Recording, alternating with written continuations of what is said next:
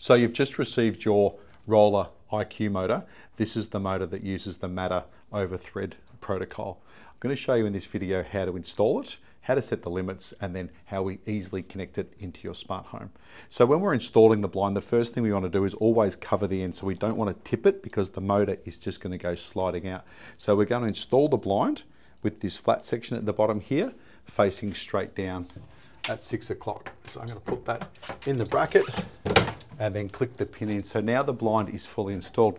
Now at iSeek Blinds, we've already done the hard work for you because all you have to do is just pull that chain, just very gently.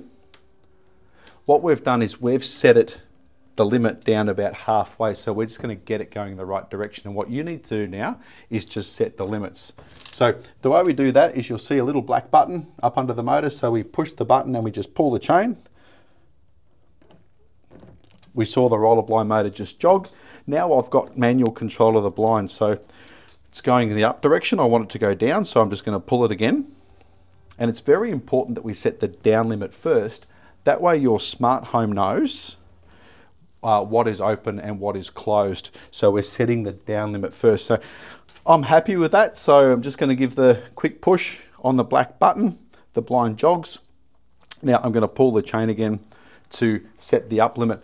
Now the length of that chain is adjustable and it's always going to give you manual control of the blind. So if some person's not connected into your smart home, I'm going to stop it just there. If I give it a quick push up or down, it'll just jog for me.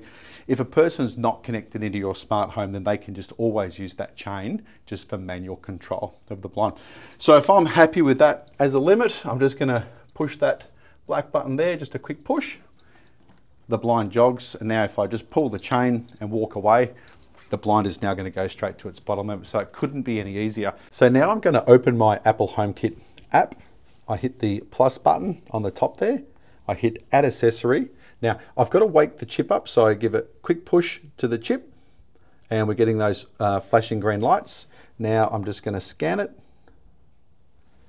and I'm going to go add to home, and then it will connect and set up for me. So Apple want to know what room this RollerIQ motor is in. So they have a number of sort of preset rooms there, or we can scroll to the end and create a new room. But let's just say this one is in the kitchen. I'll hit the continue button.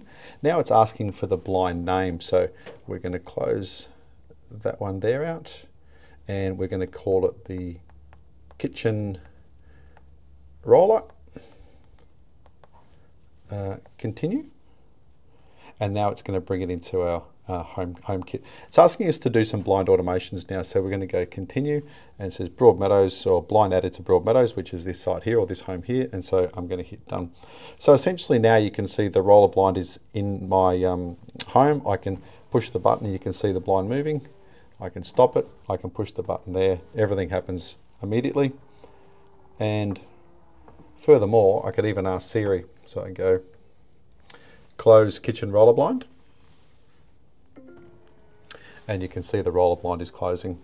Okay.